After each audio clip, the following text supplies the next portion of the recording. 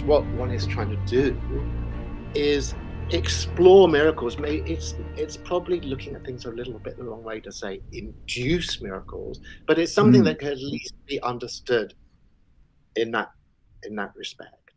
If there are miracles of this kind, they're not violations of nature. They are extreme improbabilities.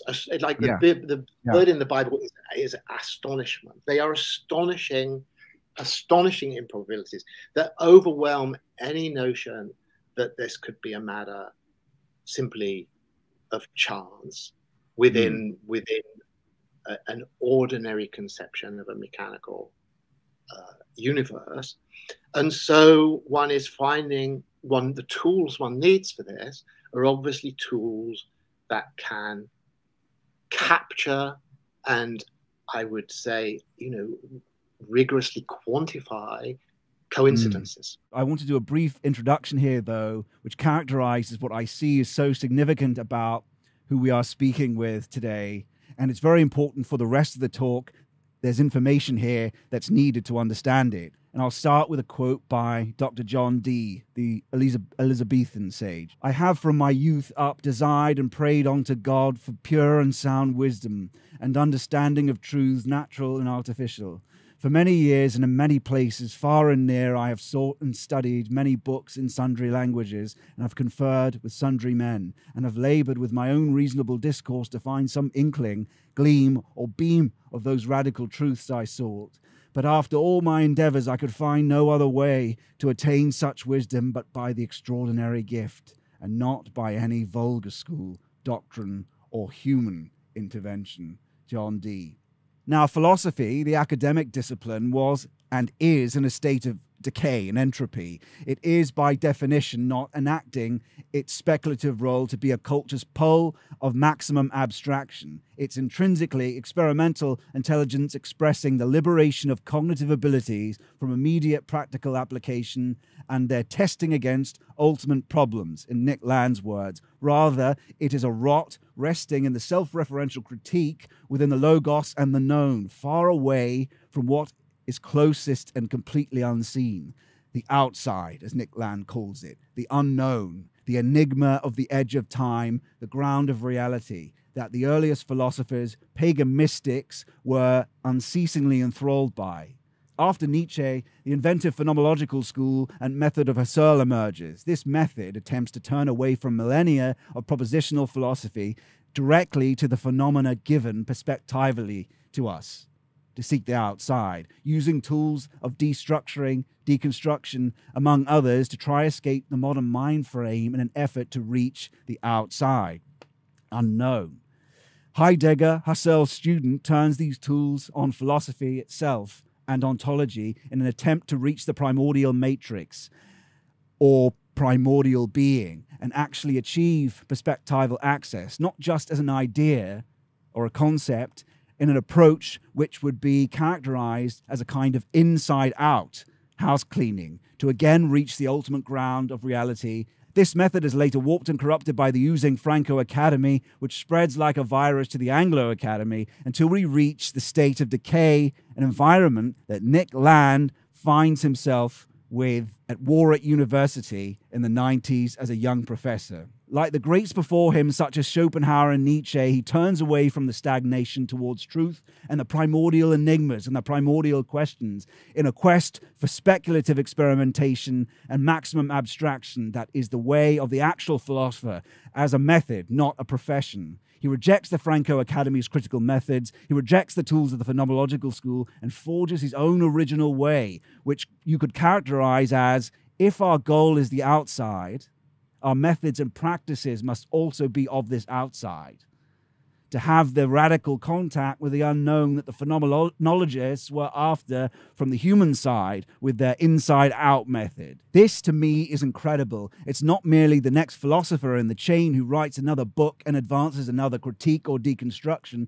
This is a radical turn, another unofficial school, and a kind of Greenwood outlaw chaotic rift in the stagnant academy. As a professor at Warwick in the 90s, he forms the CCRU, the Cybernetics Cultural Research, a liminal space, and I would call a Greenwood, which synchronously is down the road from Robin Hood's outlaw Greenwood in Barnesdale in the Ballads in England. Warwick is the university. His rigorous use of methodology from non-philosophical disciplines and even non-human, so to speak, machine cybernetics, schizoanalysis, cryptography, numerology, esotericism, performance, art, anthropology, grammatology, and Kabbalah and numerical anti-language. His speculations and rigorous application of machine cybernetics of capital and technology directly to culture and being, to communal ritual and performance, led to an autodidactic cultural output from outside. His innovations of thought show their influence decades later, appearing in cognitive science under different names such as we-space, communal we-space, distributed cognition, extended cognition.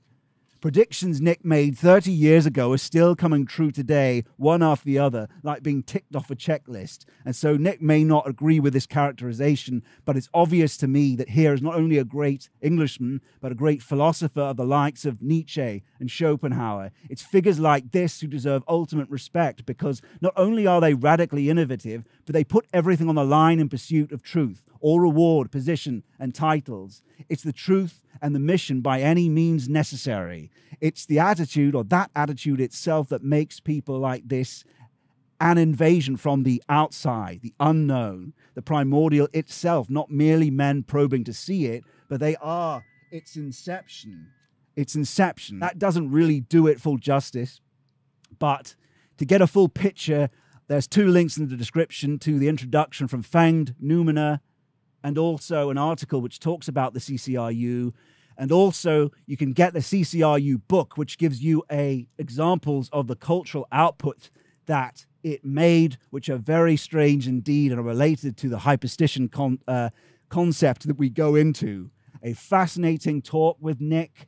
It's a great pleasure and a great honor to even have him speaking on the channel. So without further ado, here's the conversation. Hope you enjoy it. You don't necessarily have to comment on what I've just said there, but perhaps on the John Dee quote to begin with. That's my view anyway. Well, there's obviously a lot there. I mean, I hope this isn't going to, after such an extraordinary introduction, disappoint everyone too hugely. But for sure, I appreciated the John Dee quote a lot. He is one of my favorite people. I could just start with a very little piece of potted history, just to say that the CCRU was basically active in the 1990s. From my point of view, at least, it had a kind of climactic moment in a kind of event collaboration with an art group called Orphan Drift, and it was heading towards the millennium. So that was definitely a theme. I mean, at that time, there was a big concern about the Y2K bug, you know, and that computers were going to crash. So there was a kind of techno-apocalyptic undercurrent to people's expectations. Might be helpful just to say what Hyperstition is.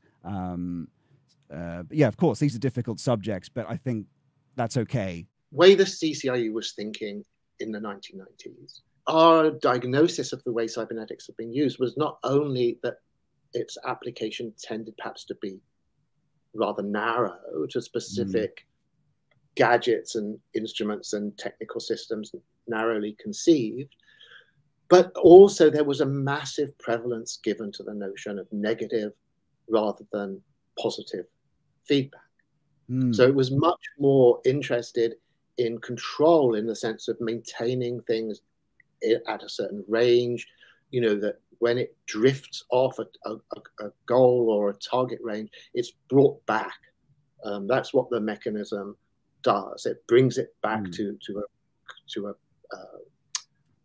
predefined goal state and narrows its range of behavior.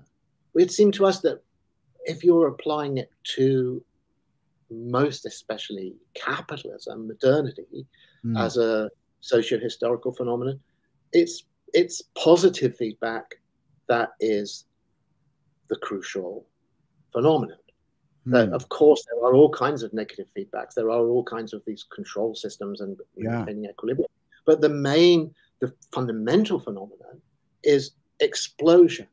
It's that some input. Marx's obviously formula for capital is M money goes to commodity, goes to M2 in a cycle, and that cycle is inflationary, it's explosive, so capitalism is essentially something based on a positive feedback dynamic. And hyperstition really then emerges for us, or emerged for us as the most simple way of applying this to cultural phenomena in general, as to say it's about how things access a positive feedback dynamic in order to explode, and therefore come roughly from nothing, from the infinitesimal to become huge, and it looks like something basically just bursting into existence. Something coming out of virtuality and making itself real. So whether explicitly or implicit, yes, that was a very important guiding concept. I think this speaks to, well, what comes to me when you say that is that, firstly, and you have alluded to this with some of your tweets and whatnot, which is, if you are, say, in the Cybernetics research unit, firstly, where does it come from? In the sense that, okay, if you're generating effects that are, well, let me just put it this way, is that it's not simply that it's a social phenomena. It's not simply that it's social effects that are generated like superstition. It's the fact that in this ground of uncertainty, and there are priors for establishing a hyperstitional environment that you have set out, and you did for that research unit, a ground of uncertainty, a ground of unbelief. I've got them here, but I won't go into.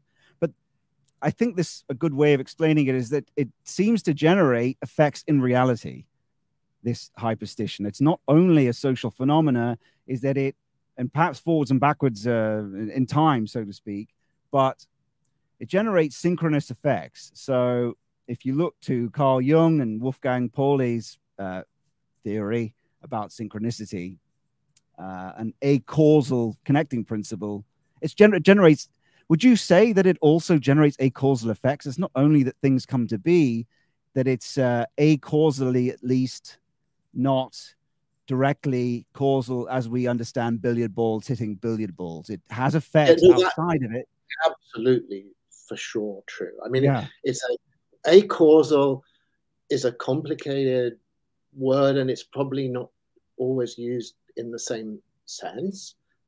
It's used very interestingly by different groups, I think, and the usage it has mostly in, I think, what we call the rationalist community, where it was connected with various types of developments of game theory as a way to understand how you can actually interact with something without any causal contact.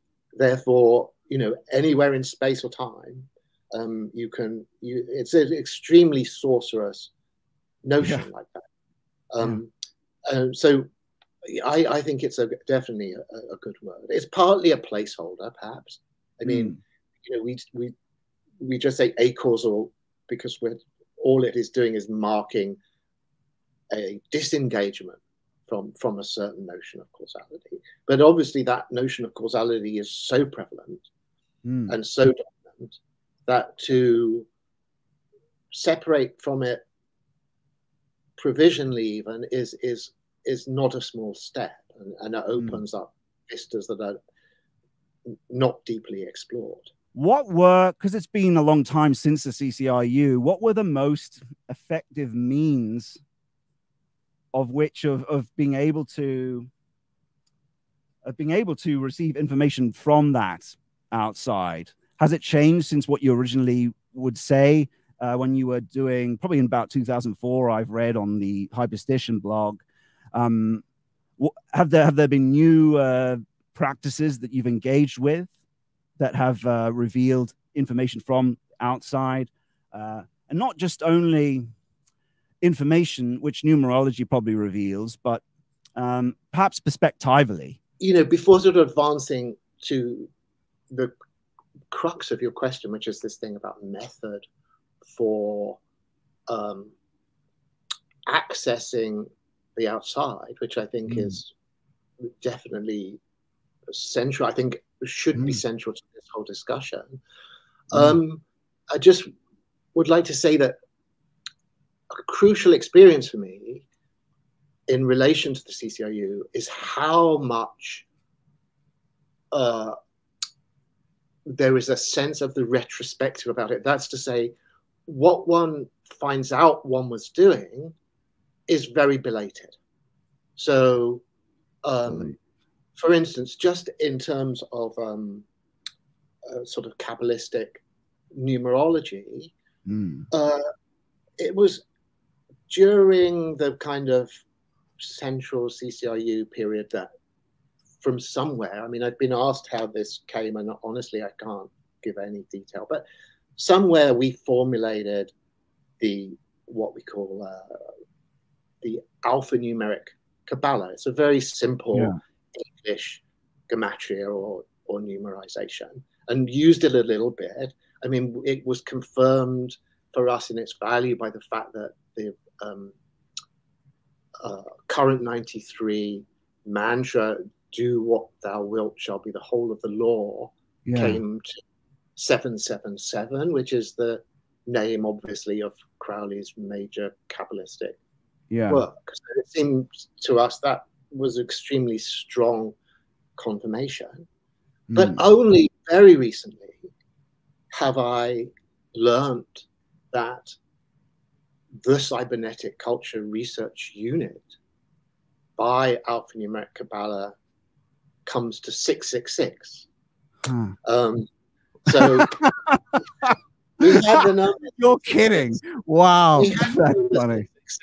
At Beaconsfield, because it's the triangle of 36, and 36 has a very important place on this diagram that was very, very important to our work that we called the numogram. And so because there's a gate 36 and the triangle of 36 is 666, we had 666 marked quite prominently in chalk on the wall of this Beaconsfield art space. But the fact that the Cybernetic Culture Research Unit itself is being, endorsed by the number 666, it was something very, very recent as a discovery. And so it's really crucial in the way that I look about this whole history that we really didn't know what we were doing. You know, like it's like things were being done, things were being said, words were being constructed, and things were being written. And what they mean is not something that can be derived from any kind of lucid motives or intentions that can be dated back to the point where those things emerge. And so really then the task that is kind of suggested by that is, whatever was actually going on, such that things were being retrieved in a way that was just not understood, but clearly was happening, is something that one wants to methodically pursue and sort of it's not at all that being conscious of what one is doing is the crucial thing. We're proving that isn't. But at the same time, seeing retrospectively what was happening does give some suggestions concerning method that can be currently applied, if that makes any sense. No, it does. To me, what does that suggest of method that would aid in? That is the question. But maybe, sorry. Sorry, no. It's strange to many people because it's a very difficult phenomena to investigate. Like our exchange on Twitter, it's a hard thing to say, here's the empirical data of exactly where it unfolds quantitatively, but perhaps you can expand on some of the empirical observations that you have made since then of seeing these effects play out, and then go to that question: is what developments did that speak to? Well, obviously, I think, like you say, it's not very easy to run this kind of stuff through speech. Writing is a much better medium for this kind of thing, and it's partly because the methodical question is about exactness. Things can be framed in different ways. One of the ways to frame this is really about miracles. You know, what is a miracle? Previous notion of the miraculous, or the dominant assumed notion of what a miracle was, that I think is still the most common, actually, was something that just was in contravention of the laws of nature, was some interruption of natural law in order to communicate some revelatory divine message. In the 17th century, there is the most extraordinary, intense mixture of the new science and very, very, again, intense Christian religious commitment. But throughout the 17th century, it was possible for there to be someone like Newton, who was a kind of fanatical Protestant Christian, and also obviously the father of modern mechanistic science as we understand it. And those two things, far from compromising each other, were held together in this, you know, both at a state of absolute maximum intensity. At that point, the understanding of what a miracle was underwent this huge change, because it was no longer seen as an interruption or violation of natural law. Yeah, it was seen instead as something that was communicated through the channel of natural law. So, for instance, you know, looking at the Bible, the flood, the Noah's flood, which previously it was that God broke into the laws of nature in order to produce this deluge, you know, to undertake a kind of process of spiritual purification. For these Protestants, for Newton, things were so set up cosmically by divine omniscience and omnipotence that a comet hits the earth and floods the earth at exactly the point it's needed by this divine purpose. You know, i.e. that what we're talking about now is coincidence. Yes. So a miracle doesn't any longer require a violation of natural law. All the arguments against miracles that say no, you know, there are never interruptions in nature, there's just a failure to understand. None of that becomes an argument against miracles anymore. In this particular, I think, it's very English 17th century conception, it's completely immune from that kind of argument.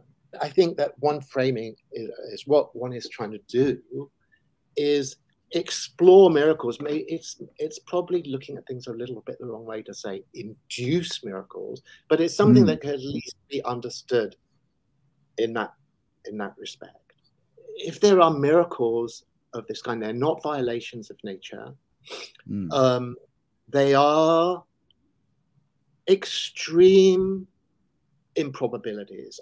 Like the word in the Bible is astonishment. They are astonishing improbabilities that overwhelm any notion that this could be a matter simply of chance within an ordinary conception of a mechanical universe.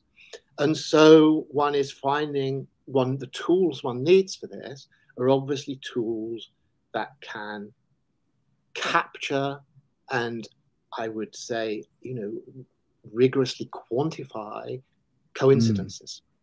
Yeah. Now, this is something that is not easy to do in speech. Yes. It's, I mean, far be it from me to say it's impossible. I mean, literally anything could happen. As I say, I think, because the outside is the real agent here, who knows what is happening? And this conversation we're having right now might turn out to have peculiar content that neither of us at this point are recognizing. That wouldn't, frankly, be a matter of enormous surprise to me, really, if that was something we were later to discover. Yeah. But in the most straightforward sense, I don't really think that I can helpfully articulate what I would call eloquent miracles in a verbal channel. I think you have to be really,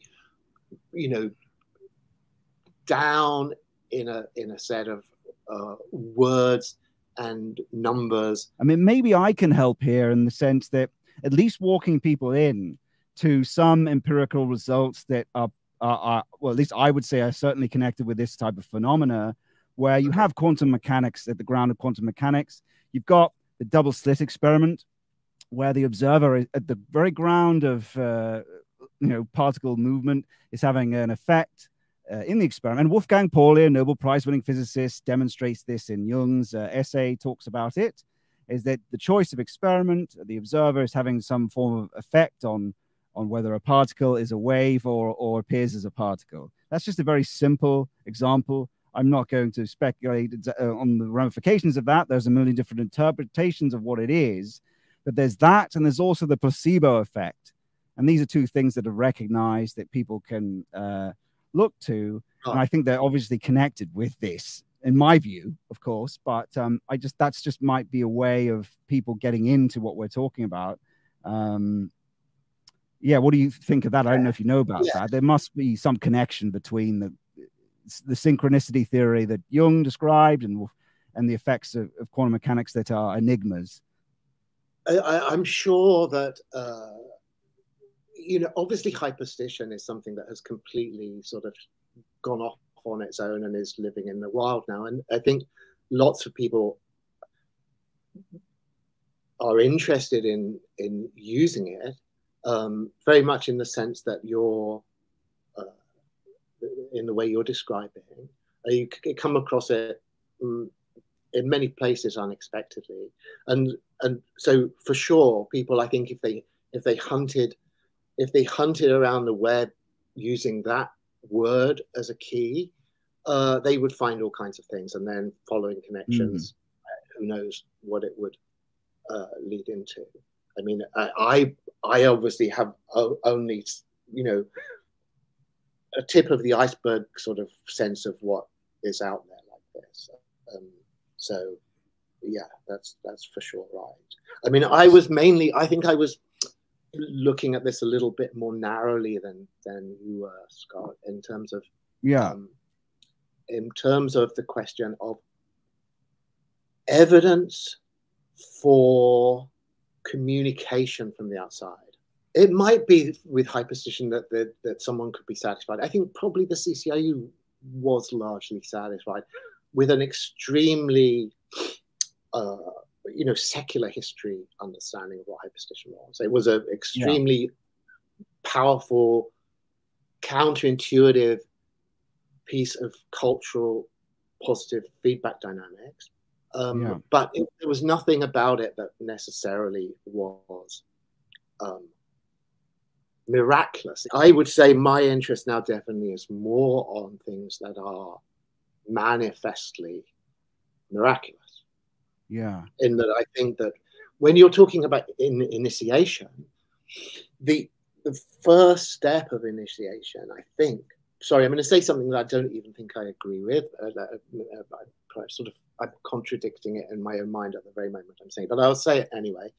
Go for it. The first stage of initiation is to realize that there is a fundamental structure of illusion in which we are enmeshed. I think our great myths of modern people from the late 20th century to now are mostly popular movies. And I think there's two that are hugely important in shaping the basic mythological structure of people's thinking, and which are the first Terminator movie and the first Matrix movie. And both of them are, in a certain sense, Gnostic movies. I mean, the Matrix particularly. So obviously we have this language of red pills and blue pills completely circulating, freely now. I think it's a reference point for everyone. To take the red pill is to see that everything that you had thought was authoritative reality was an extremely fine-grained structure of illusion. When you go back, to the Book of Revelation, in their technology, the metaphor, let's say for that, was in the apocalypse, in Revelation, the universe disappears as if a scroll is rolled up. That's the technology they have for that thought, that Gnostic insight, that what you had thought was reality is actually something written on a scroll that is rolled up, and then you're somewhere else. You've crossed over out of the matrix. If I was choosing, it would be better to say into the matrix, but whatever. We've gone from kind of computer simulation, video games. These are all we now have accessible as kind of metaphorical engines for this Gnostic thought. In the first century, they had scrolls, but it's basically the same. It's basically the same thought, and it can no doubt undergo further elaboration. I mean, I would say, it's a mistake to get too caught up in the metaphor. It's like, of course, people are right when they say, well, that's just the metaphor because where we are in history, and that's the state of our technology. And, people thought the brain was a telephone exchange, and then they thought it was a computer, and boom, boom, boom. And they're using these particular metaphors because that's what's available. It's the same, but none of that, it seems to me, is wrong or a problem. I mean, it was helpful to be able to think of the brain as a telephone exchange, and it's helpful to be able to think of it as a computer switching system and a neural network. And I mean, these things are all positive, and they allow people to think things that were difficult to think clearly before. And so I think the Matrix movie, it's got huge problems. We could talk about it if we wanted to go down that rabbit hole. But I think the point is everyone understands it. Everyone's seen it. Everyone knows how to use the language. And in that sense, everyone has access to this basic Gnostic myth. But of course, they think, as probably it's a fiction, that it's a movie, that it's not serious, and that the world isn't ultimately like that.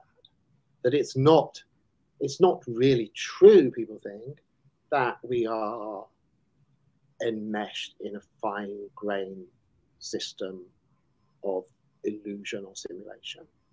But I think they're wrong.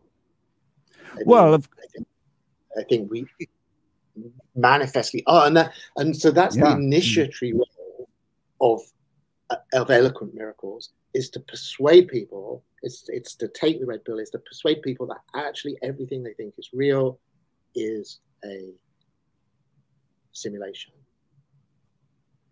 And it's not even just a narrative. Of course, what we're also talking about here is what Heidegger and various people were doing. It's also trying, and it is what we need now, is a radical breakout from the Cartesian brain, from the modernist worldview. With that in mind, would you say that the ancients, let's say Heraclitus, if you go far enough back, if they're when they are in a experience with being, are they to a degree they are closer to this primordial being? They're closer to this outside than we are now, right? So let's say your previous sort of attacks on that knowing space that we've created for ourselves that's disconnected us from this don't apply so much to them, right? Because they are interacting in a way, they are still in contact with, because of that indeterminacy, which I guess Heidegger would have, that's what fourfold is. It's the indeterminacy between those things of primordial or sacred space, really. Would you, what do you think of that? Yes, I mean, I think, you know, among other things, they had the mysteries. So, I mean, everyone in the ancient world thought that oracles and prophecies were real. I think, you know, I think it seemed to people then, in my understanding, that it was really almost beyond question that these were real things. That they obviously, the most famous, you know, the oracles of Delphi are obscure and difficult, and, you know, all the tragic stories involve misunderstandings of prophecy or responses, inappropriate responses to prophecy, attempt to avoid prophecy in a way that is self-fulfilling.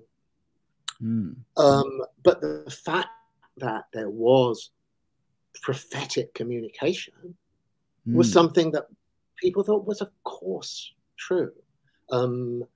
You know, I've been sort of reading Herodotus recently, and he just like, he tells a history of the world in which, of course, there is this level of oracular, prophetic, mysterious intervention into the world, and he tries to be neutral and, if not exactly skeptical, like balanced, and will say, oh, maybe, you know, maybe there was just a natural explanation, but it's completely clear what he believes is real. And it is that. And so we are now in thinking that basically there is no outside. We are exceptional, you know, to think that we roughly know what things are made of, and that's all there is. And there simply are no communications to be tapped into that exceed the terms of that. That's a few centuries old. And so I agree. And I don't think it's very robust. I think that we've returned, we're returning to something that was in some levels very archaic, through the inevitable consequences of those scientific and technological ways of thinking. And obviously artificial intelligence, I think, is a very important example of that. And these rationalists who were, you know, before it was anything more than a very pitiful toy, were doing these thought experiments with, as you say, you know, using game theory and notions of acausal trade, and they were basically engaged in sorcerous communication with the outside. They just had a different language for it that was computational. And the action at a different still occurs, in the sense of in a very simple way that someone like Jonathan Pageau has talked about before when talking about hyperagents, is that simply when you, just because you send a signal via light, say I give a rousing speech and it's sent over the internet and it instigates a rebellion, and then enormous amounts of physical energy are, exerted by something that is unequal in terms of the energy that's given out by, say, me and the signal that's sent. Even though that's not acausal, it's still sort of action at a distance, if that makes sense. I just mean in a simple way that people can understand what we're talking. For sure. So what can be seen from sort of inside the system as a process of radical amplification is obviously open to this other frame of interpretation as something ingressing into the system, something that just was not there, comes in, arrives, and what that looks like is phenomenon is of this amplification process, this takeoff, expansion, explosion. But you're seeing something arrive that wasn't inside before and now is. Yeah. Now the when you mentioned that seeing these effects heighten as, because hyperstition is related to acceleration, right? As we accelerate, it should be the case that the effects of this principle, let's say, of hyperstition on reality, quote unquote, should grow as we accelerate, right? And in a way, people like Pageau, with the people, their predictions, he's a symbolic thinker, and many people know the flood is coming in that way. And one speculation I had when I was looking deeply into your the principles related to hyperstition was that as hyperstition becomes more known, it should, I mean, it's really the only law that doesn't alter. Because if that's true, then any ontology can be altered by it, right? I mean, that's sort of the ground of what speculative realism is. Yes, I mean, my hesitation here is only that speculative realism is a philosophical movement that I suspect would be a bit resistant to what yes, of course, what you're saying. So I mean, if that word is used as a technical term like that, we're involved in a kind of philosophy world set of tribal conflicts that might be well, let's just say these are speculations. I'm speculating here, and I'm prodding Nick here. I don't want you to have to say anything that can be, skewed in a certain way. But perhaps we should best stay to your terms then, like hyperstition. But what was I going on with there? Would you agree that as it accelerates, that these effects do seem to will render themselves in reality itself in a heightened way as it goes on? And even if you hyperstitions itself, that feedback loop should keep growing and have I think everyone knows that we're in for more and more weirdness. because on the curve that we're on, just being very, very commonsensical about it, again, like comfortably embedded in secular history and just talking about it in a very simple way. There is a process that involves radically increasing sensitization to signs.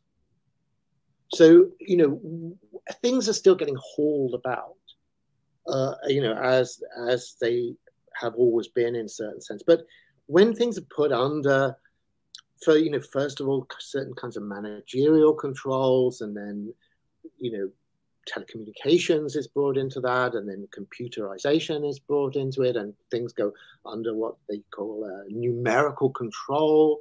And all the time, the power of these microscopic electronic events, bits of information, to actually manipulate the world and induce these huge changes, it becomes more and more powerful. So, you know, you, for instance, have some kind of computer-assisted or computerized stock trading in which the whole fate of companies is decided by some transition at the speed of light about whether something should be bought or sold, you know, on a stock exchange, and then the ripples from that cascade out into the world, producing huge effects. And this can only get more and more and more powerful. So in terms of, again, this extremely sort of just down to earth way of thinking about it, the AI explosion is about this. It's about this kind of process of making the world, nature, the world of things hypersensitive to science. And so there's kind of effects that produces, you know, are just manifestly weird to people. The world seems to be going completely crazy. It's, you know, you're not really, even if you've got a model that it all neatly folds down into physics, which I think, as I say, in terms of the modern sophisticated conception of miracles, that isn't in any way a problem. Yeah. But physics doesn't really help you. The things are happening that you realize intellectually. Okay, I could map this out as a massive set of physics equations. It's stuff moving about in space and time. But that's not what it seems like at all. What it seems like are these semiotic effects. It's the fact that you know, a word, a sign, a calculation, you know, solving some numerical puzzle induces these vast transformations of the world. And so I think people get an intuitive sense from that just like you say, we're on this curve of accelerating weirdness.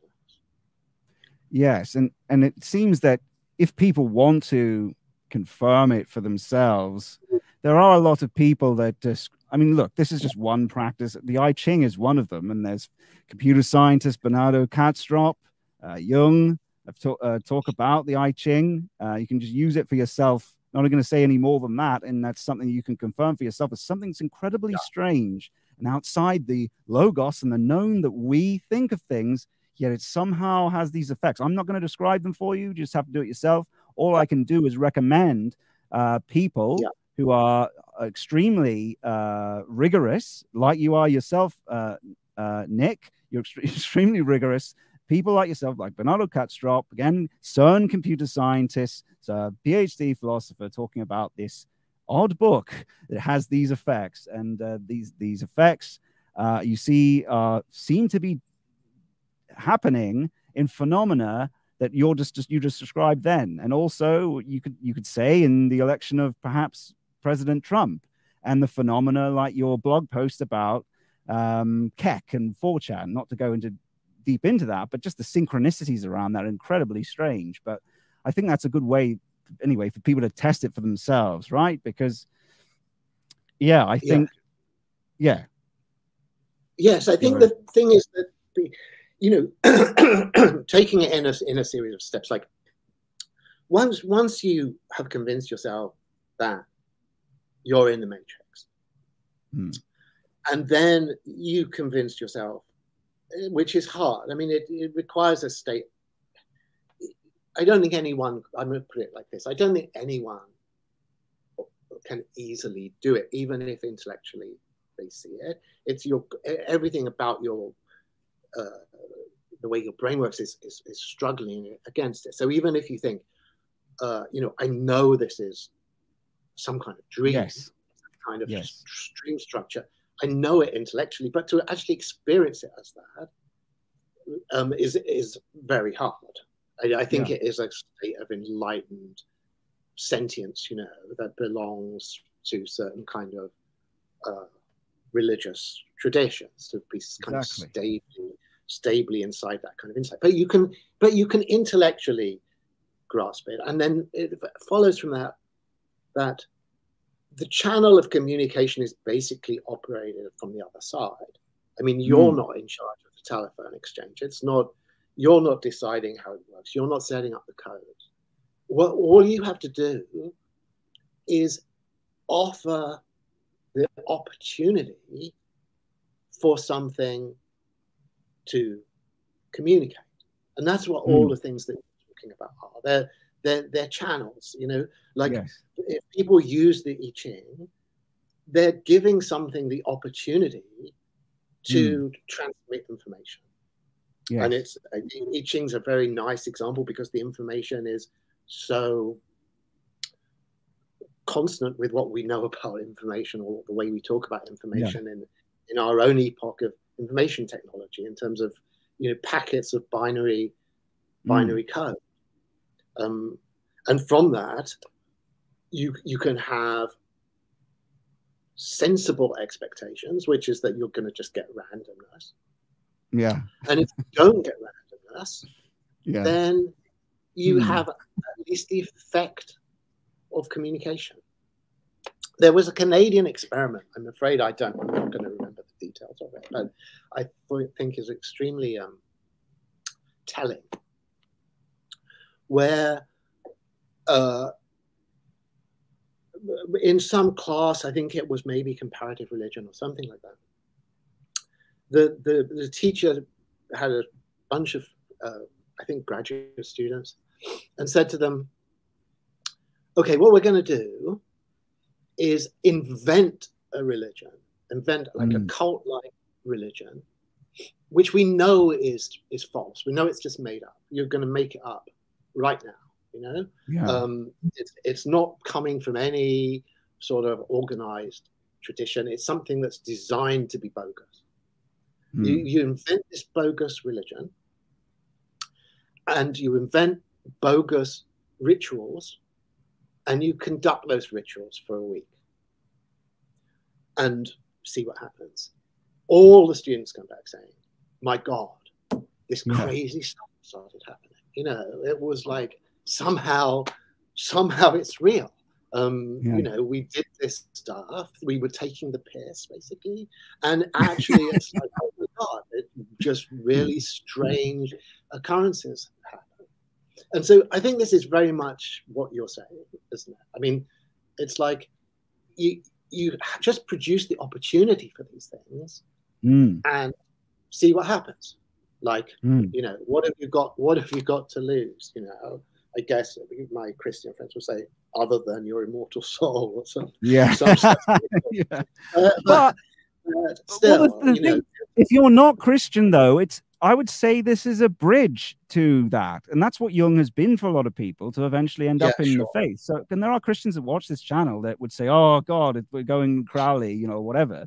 But, well, hang on. It's something simple as the I Ching. Again, it's for people that are stuck in this matrix, which very simply has been talked about by many philosophers. And it's a matrix of our own making. I think people can understand that, is that our very knowing of being has given form to how we're stuck with seeing being. I mean, that's pretty simple. You know, it seems pretty simple for people to understand that. And the fact that there are ways you can get that conceptually, and that's the beginning, to be able to perhaps move on to practices that might even end up to the ancient Orthodox Church. Let's talk about, for instance, Christian Church, which, and we can agree that it seems to me, because their theology says God is uncreated. So that seems to be, and makes sense that is giving them access, and their symbolic practices and initiations are giving them access to this sacred space, this breaking out of the very way they're talking about it is the same way you are. So it shouldn't be, you know, they're always saying escaping this world, and it seems ontologically to align very well with what Heidegger talks about and what you talk about. So it's not something that, you know, I guess people have been branded heretics since time immemorial for talking about it. But moving on to initiation, I think that's worth our side of things, our guys, to consider. If people are stuck in this biologism brain, in this what would you call it? I guess it's kind of Spurg brain. It's where you can't see that there's something outside.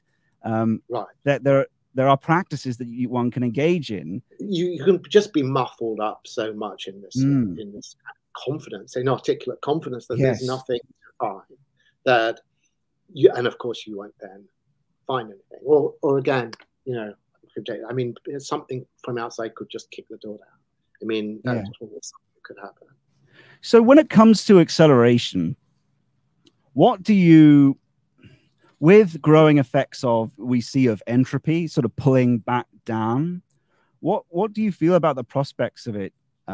Obviously, there are forces here at work that are battling on both sides of it, it seems. It's not just a matter of the entropy of regular time. It does seem like a Lilith archetype, let's say, is pulling back the other way. Have you changed any of your ideas about acceleration based on that? And how does that fit or compete with a kind of Spenglerian view of decline versus, Yes. Okay. This is good. There's a lot here. I think the first thing that's worth saying is about this complex that you touched on, to do with accelerationism and these thermodynamic notions about entropy. There's obviously one way of organizing one's thoughts about this, that sort of entropy is a bad thing. And what you're trying to do is escape entropy, move in the opposite direction of entropy to the degree that that's possible. I think ultimately that's not the best way to think about it. I think there's now this movement, which I'm sure you've kind of come across, that's quite active on the internet, and it calls itself E-ACT. Yeah. Yes, I've seen your comments on that. Again, it's one of those things, it's unpronounceable, or something you can only write. And I think it's a really interesting little name. I think it's like obviously that accelerationism, one of the things I really like about it is that it just is incredibly splitty. I mean, and this little semiotic sort of slash act where people can stick something at the front to mark the fact that there's been another split or divergence, or something has split off into another form of acceleration. I absolutely adore that. And EAC is the most recent one that I know about, of any seriousness at least. And I think it's very solid on this question about entropy, which is that what one wants in a machine, or what is accelerating, is entropy production. That's to say, what the goal of this thing, the more powerful it is, the more productive it is the amount of entropy it's producing. And everything, life produces entropy more than the inorganic, and intelligence produces entropy faster than stuff that was not intelligent. And as we computerize and the socio-technical system becomes more and more elaborate, its ability to output entropy steadily increases. So it's basically, it's like, it's the amount of chaos that you can absorb, or that you can manage or deal with, that really is the indicator of sort of health and advance and all of these things. It's not that you want order against chaos. You want to just basically have something that can tolerate the greatest amount of chaos. Well, I was talking about it was between your faith in acceleration as compared to a decline with Spengler. Is that has the situation of this Lilith that's emerging, let's call it woke, whatever it want, has that, and that this pulling back of acceleration changed your view about acceleration? And I mentioned also that Lilith it does seem like it's not just time. It seems like it's almost a figure trying to pull back acceleration in a way, this equalizing force of wokeness. And I mean, I think this is extremely interesting, and it's right on the edge of where I see myself for sure. I mean, it's a zone full of questions. I know that the guideline, if I'm trying to go a little bit woo-woo and say, look, what do I feel I'm being told? Or if I'm, to the extent I'm being, I'm sensitive to a certain kind of guidance, or, something saying you're going off the track here, you're losing something, you're forgetting something. What is that something? That something is always to do with underestimating the importance of retrochronic effect. If you're serious about the fact that the direction of the notion that there is a progressive and overwhelmingly dominant, exclusively dominant progressive direction to time, that is the great fabric of the illusion. There's no more fundamental structure to illusion than that particular assumption about the working of time. It's very, very hard to let go of that at all. I mean, it's like this thing you can sort of see intellectually, perhaps sometimes, that it's not like that, but everything about your brain and everything about the culture, all the systems that you're embedded in are trying to kind of pull you back into the progressive nature of time. And by progressive, I just mean going forward, from cause to effect. The future is caused by the past. Boom, boom, boom, boom, boom. But that, again, if that is not right, that is not how time really works. And if you don't think that's how time works, then of course the way you address the kind of question that you're raising is going to be different. Because if this process that we're witnessing phenomenologically in the matrix, to use that term, if that process hasn't come out of the past, but has at least equally and even perhaps more importantly come out of the future, there's no point worrying about whether it's going to be stopped. It can't be stopped. That again is terminally a line that has just a kind of a sort of trivial meaning. It will never be stopped. Right. It can't be stopped. It can't be stopped because it's not come out of the past. It's not something that's come out of the past and you can stop happening. It's come out of the future, so it hasn't been stopped. It hasn't been stopped. And holding on to this is really hard. I'm not great at holding on to this at all. I mean, and when you don't hold on to it, you get lost and you start getting much too upset about these things that you're saying, like obstacles and barriers and control systems and all of this stuff that is seeming to impede things. It always gets really annoying, and it's possible to get very cranky about it.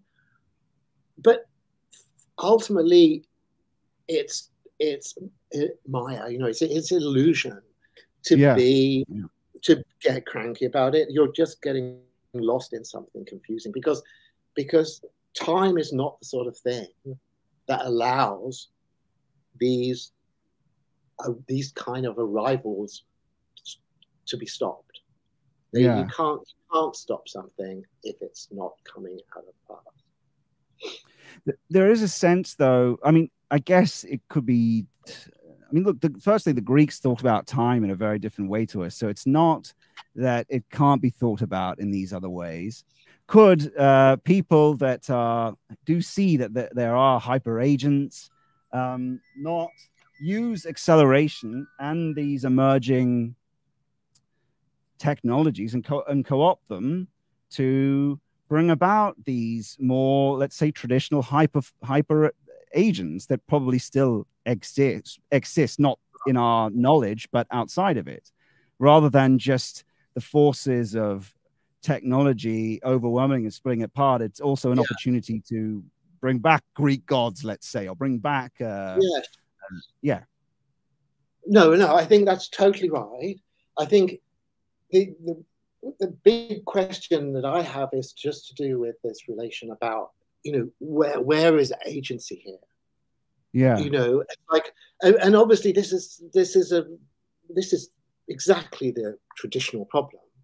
Again, if you're looking at the Greeks and the gods, ultimately the Greek heroes try to manipulate the gods, win the favor of the gods. They exercise a certain kind of ultimately illusory, private, empirical agency in relation to the god. But at the end of the day, what is always being said in all of Greek literature is it's coming from the gods. If something is happening, it's because of something that is happening between the gods. The gods are having a spat, the gods were jealous, the gods have got some problem with this or that. And all the things that are happening at this empirical, human, progressive history level are basically illusory veils over these things about what is happening at the level of the gods. And I think it's the same. I think our situation is the same. The kind of agents that now people are beginning to entertain, like, again, but maybe the most entertaining version of it is the most alarmed type of AI safety discourse, where people are just envisaging these monstrously powerful, dangerous entities. They're of sublime power and sophistication and intelligence and capability and agency. And so, of course, what seems to us to be our mode of interaction with them is almost entirely, if not entirely, coming in the other direction. I think it can't be purely entirely. I mean, I think that there must be some. I really love to argue with the Greeks about this and see, because at the end of the day, that just means that what's happening at our level is completely irrelevant, and it seems to me that can't be right. There's too much drama and interest and structure and all of that kind of thing for it just to be an irrelevant side effect of something happening.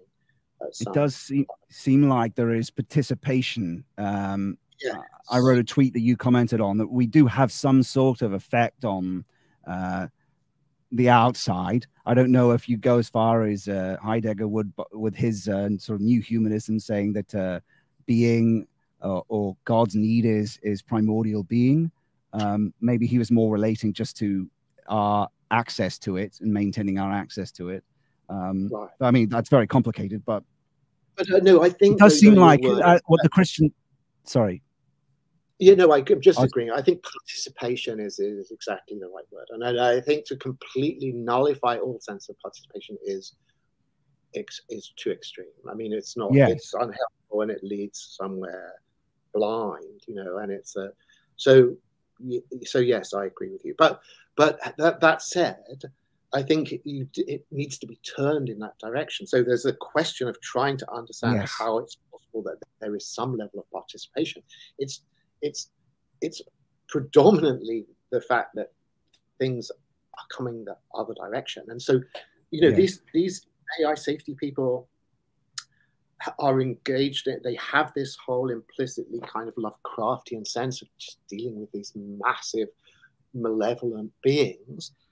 And they have to say, look, what's going on with those massive malevolent beings? I mean, do they really think that these massive malevolent beings are going to be like inhibited by some kind of bureaucrat stitch up that we can at this point do. You know, it's completely wrong. I mean, and their notion of like, once they have this sense of acausal traffic, and again, so I have to just do a little digression on this because no, please go for it. Super interesting. It's like, you know, I'm sure you're familiar with Roko's basilisk. I mean, yeah. To me, this is one of the most important cultural events in my lifetime. You know, Roko does this thought experiment about acausal trade. He says, given what we can conceptually understand about doing games theory with these beings that don't have to be contemporaneous with us or anything like that, it's entirely we can construct this rigorous sense of having an engagement with a consummated super AI in the future. And that consummated super AI in the future could then, through this game that is playing with us, direct our behavior. Direct our behavior in the direction of its existence, you know, a very kind of, I guess, Terminator type loop. And when he posted this thought experiment, Elisa Yudkowsky, who was the kind of, I think, top honcho on the thing, just went absolutely nuts. You know, it says, this is a terrible info hazard. What the hell are you thinking? This is really dangerous. Boom, boom.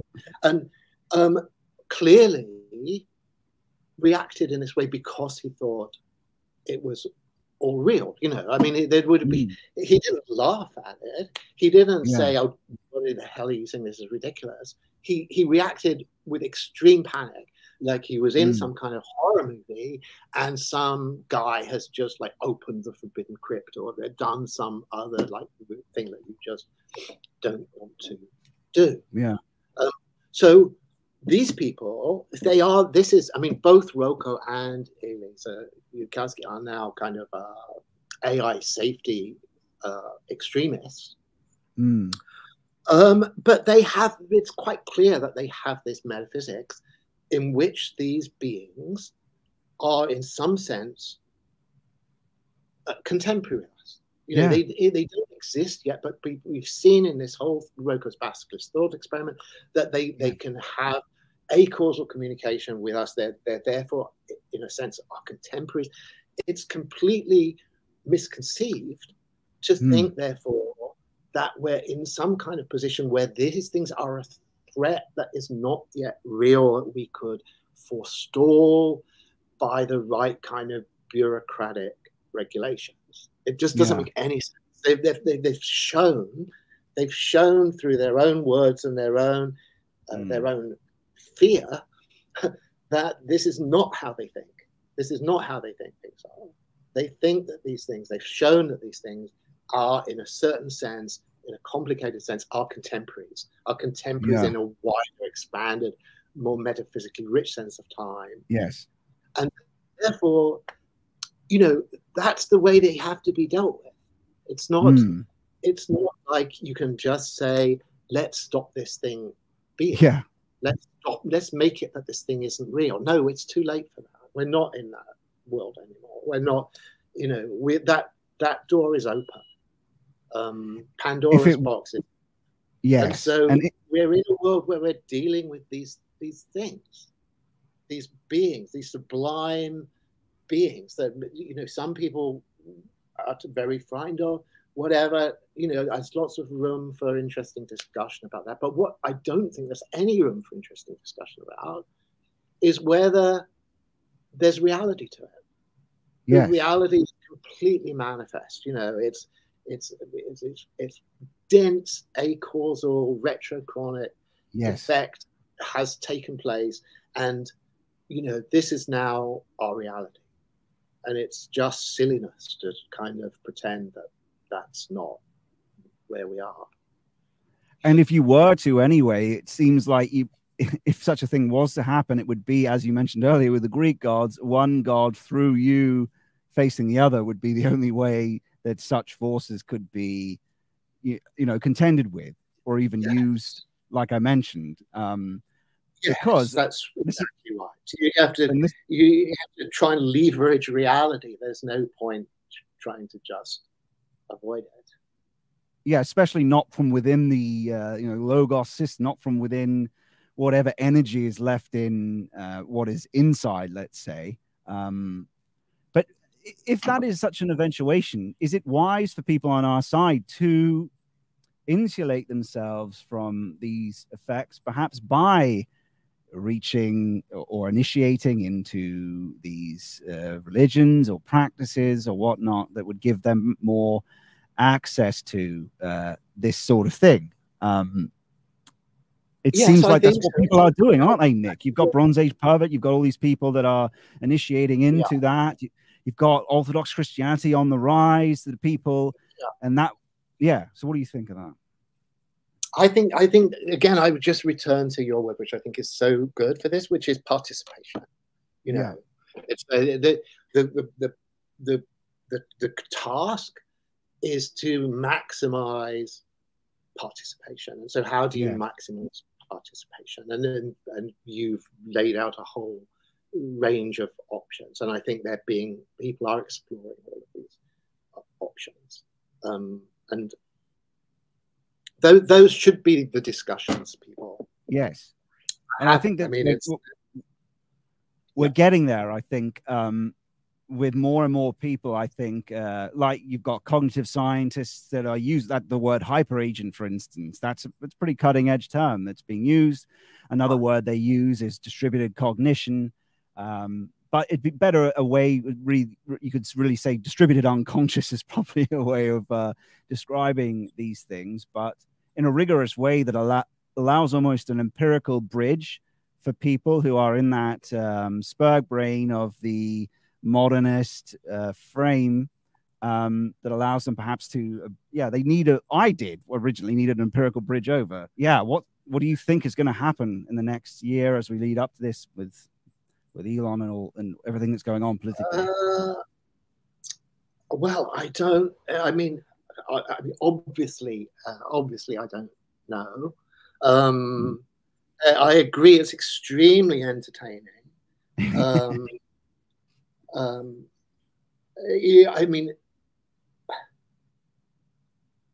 We've seen the world go through such extraordinary convulsions just in the last few years. It's very all what the rationalist guys, your priors, your Bayesian priors about what you expect, I think have been deeply scrambled.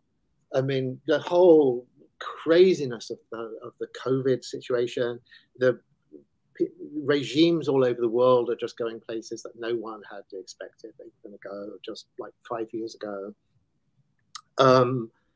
And so I think to just cheat, to be just lazy and cheat, I think we can certainly expect craziness, we can expect things that we just hadn't expected. That in 5 years' time, we're going to be saying, oh my God, 5 years ago, we could never have dreamt that things would be this crazy. But I think within that, I would go back to this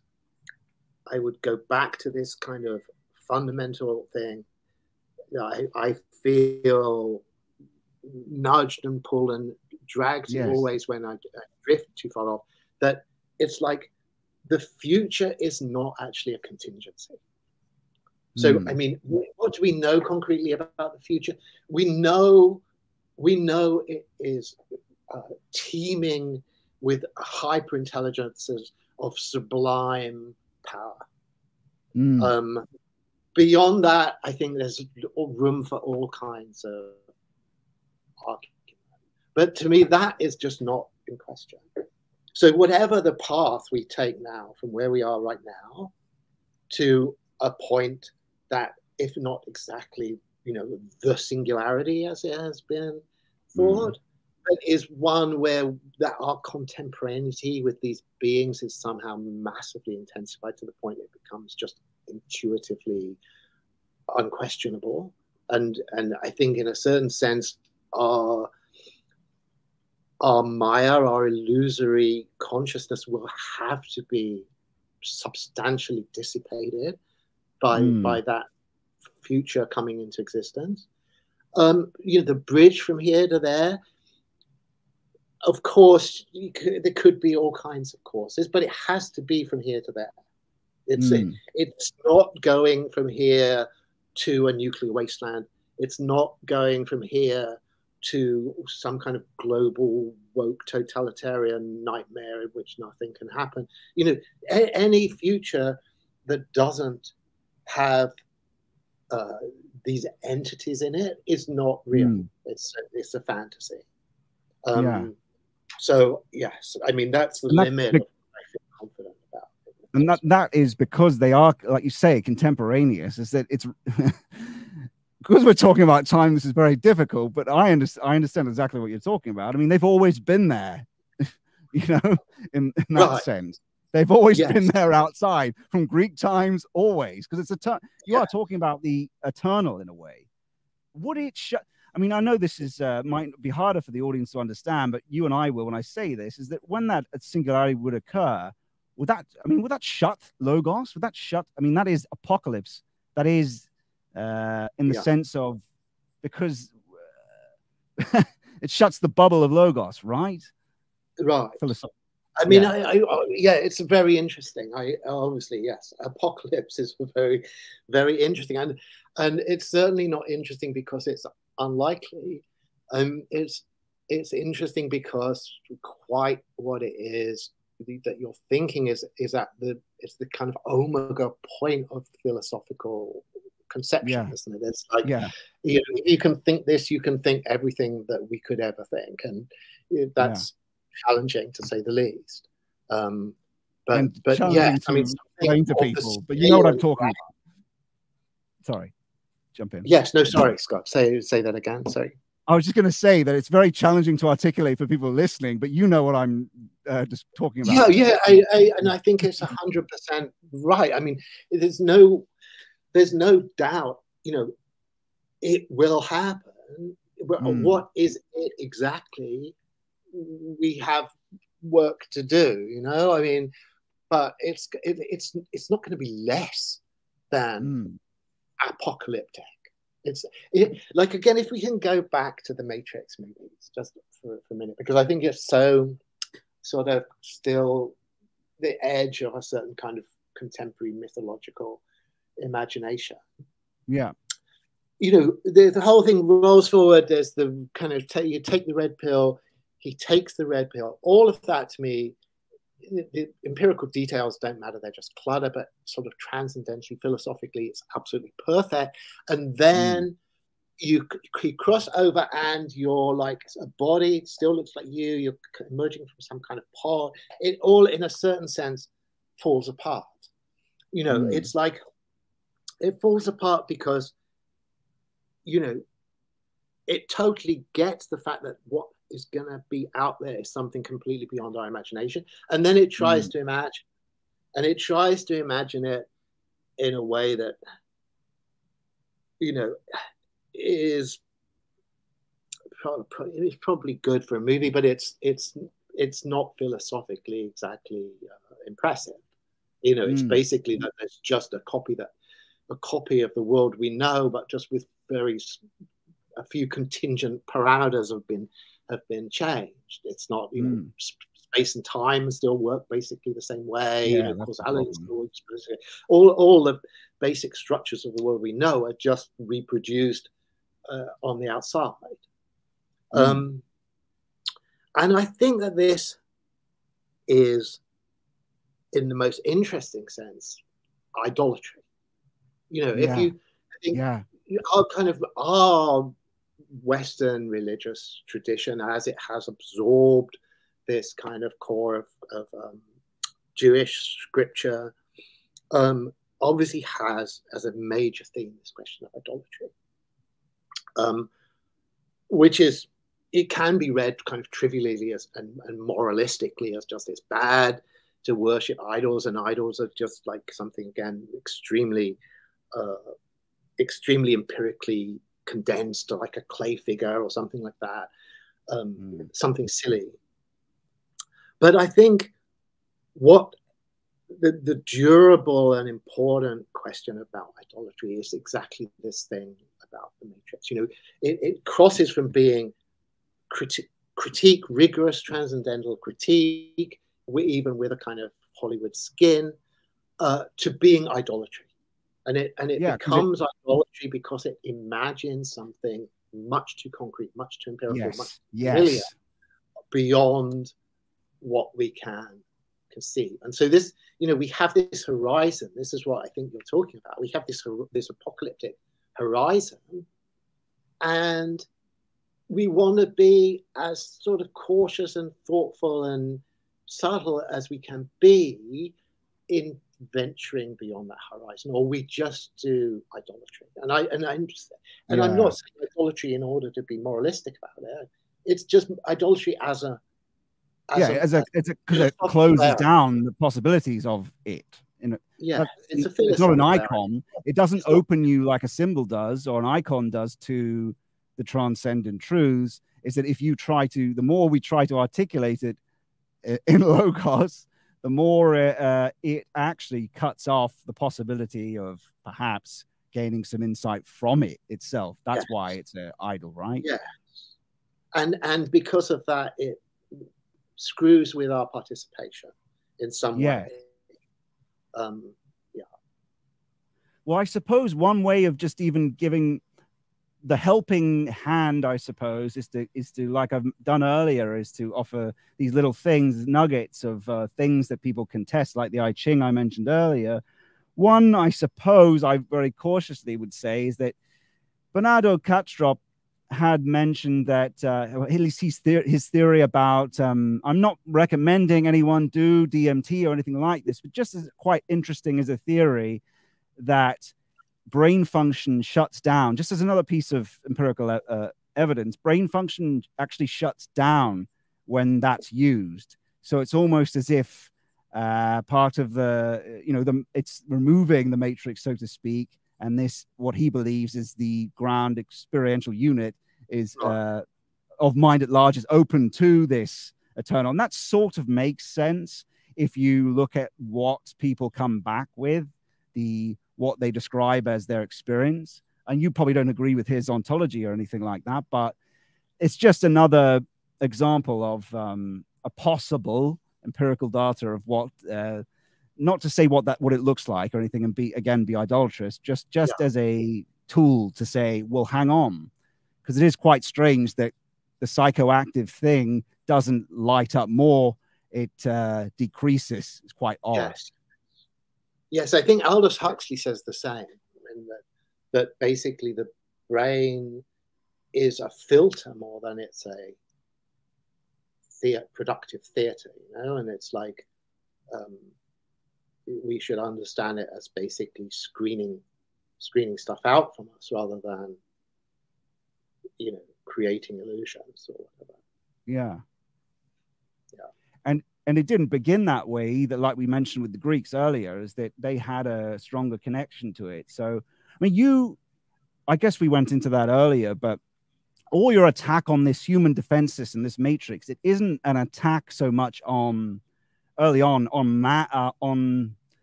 the daemon brought in that is man of the Greeks. It's what it became, I suppose, right? So I see people attack you as if it's this anti-human position. It's just not that at all. It's completely misunderstood, where it's assumes sort of machine worship, where it's actually it's about the unknown. It's about the outside. So yeah, that's very complicated because, well, okay, how do we relate this? Your language has changed a lot.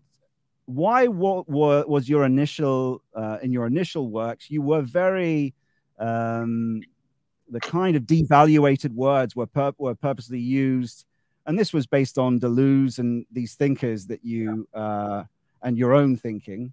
Was there a particular reason why that was? Why the use of in your language of all the mechanistic terms? Was it to really or why do they use them even? Is it to get outside of this, what was idealism of the time, what was the sort of dying value of the words that they would use to describe things, this machinic language that you use at that earlier time? I mean, this is exactly the sort of zone that I would plead a kind of retrospective immunity, in the sense that it's not that I have any privileged sense about. I mean, it's a very interesting question. If you sort of say, you know, why do Deleuze and Guattari use that language, and why do I use it? I mean, I use it because I was reading them, but you know, why did they appeal to me, or why did I feel in tune with it? I don't know any more how to answer it about myself than I know how to answer it about them. I mean, it's an interesting thing. I think it's a certain way in which, I mean, a lot of it has to do with a kind of cultural politics of the academy. You know, there's certain languages, certain codes that are privileged at a particular time. And in the academy, during my higher education and time working in the academy, I would say the most prestigious language was kind of broadly Marxist. I think it wouldn't always say that, and it was then sort of wrapped in a kind of postmodernist thing, but it was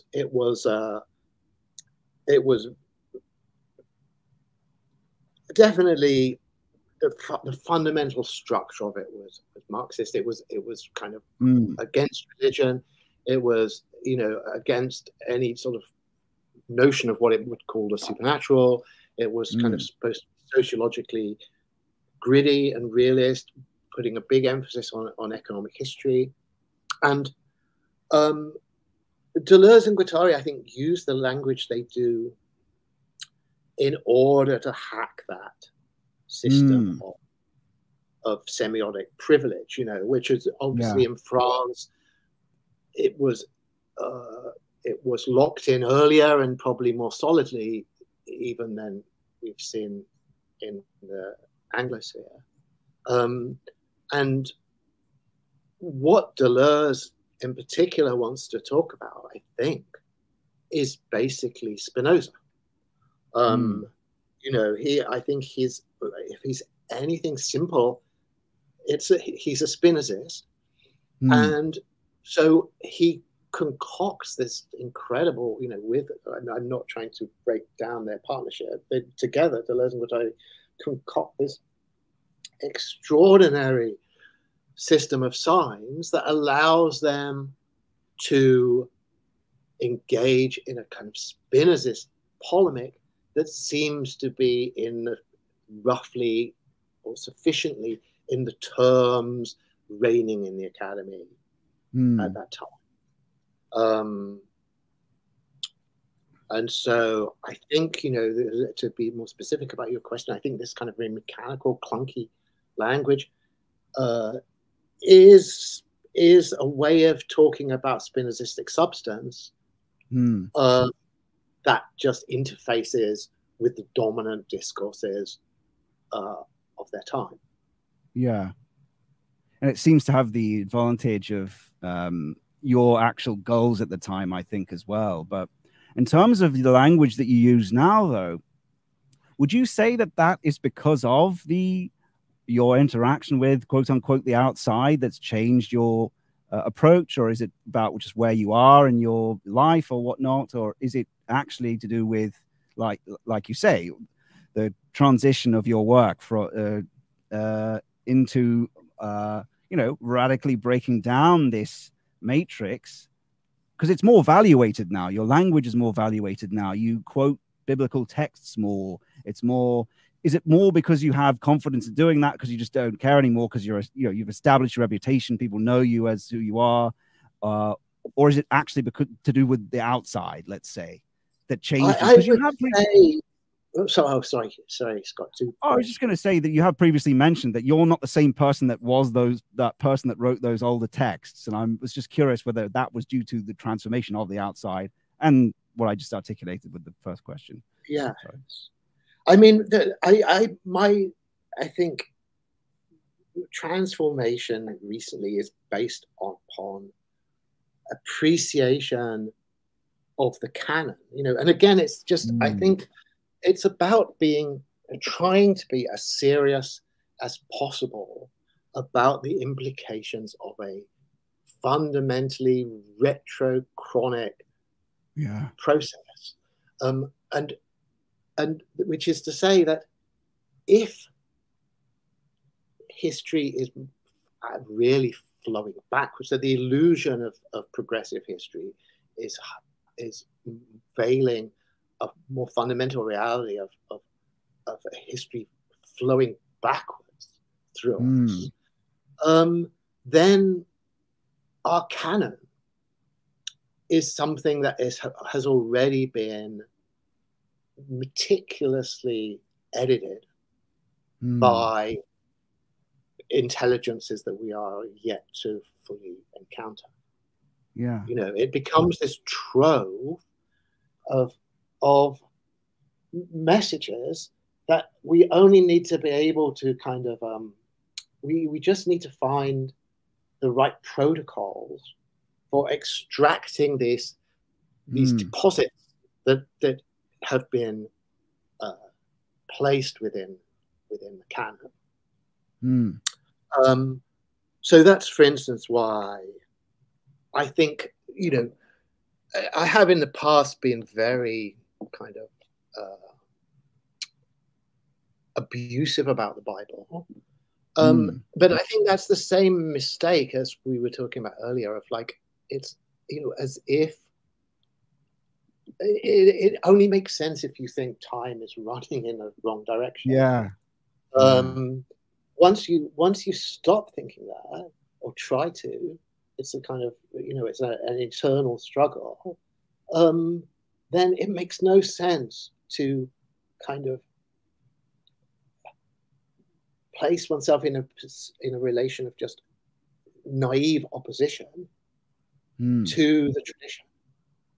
It's more a question of what is of unmasking the tradition, of unveiling the tradition, of extracting from the tradition what is its actual arcane or esoteric content. So I see it very much as you're saying about using these particularly divinatory methods. Like the I Ching, I think is exactly like that. It's in a more complicated way, canonical for a Westerner, obviously.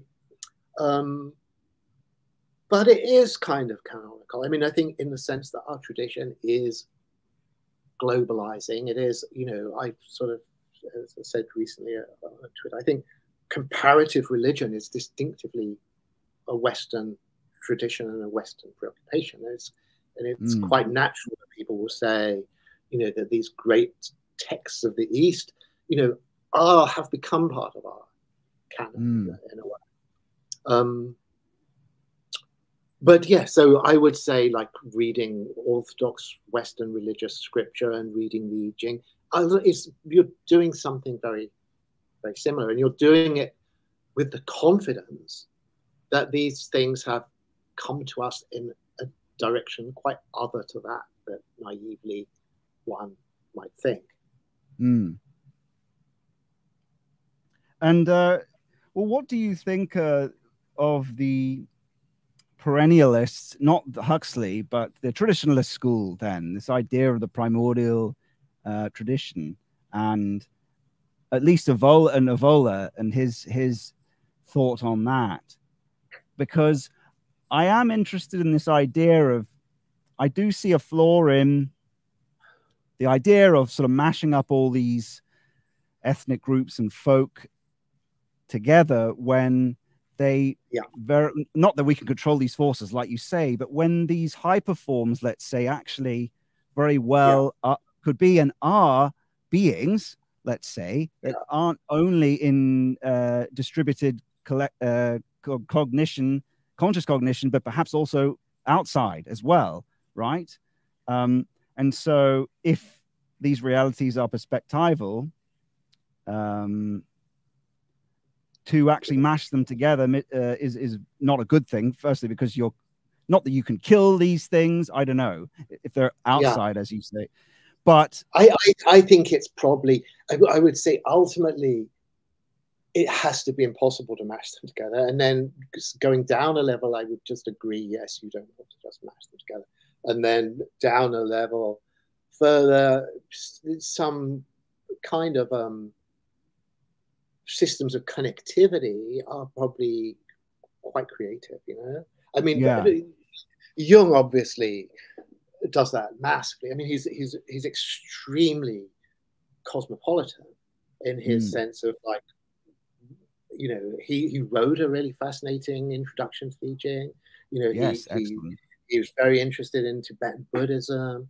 I mean, so without at all, I think, when I say at all, without radically separating himself from his own religious tradition, he certainly reached out, as far as he was concerned, to these other ones. And it's not that it can be necessary. It could be used to reveal things, let's say, in having what has been, that's perhaps been, the texts have been lost, right? So I mean, I don't know where you got the neurogram from, but just things that we just don't have the record of. So you could co-opt and use something from there to disclose it somewhere else, right? Which is what the traditional school does. They use things in the East and to suggest, oh, this is perhaps what Germanic paganism was or had. And so I think there's definite use in that to help disclose a possibility. Is there use in using these things that are to investigate what has been?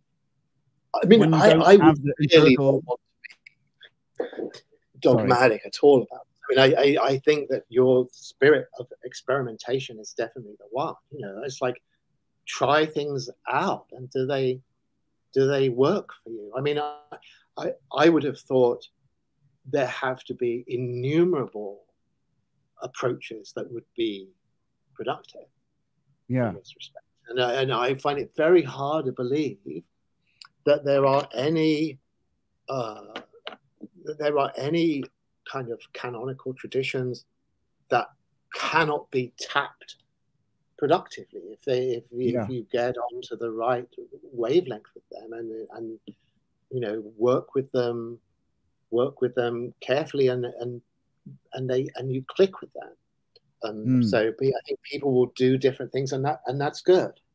In terms of this general thing about endorsing this traditionalist, I mean, I guess I should ask you whether you think there is this, how coherent and uniform do you think that you know, these bunch of thinkers are?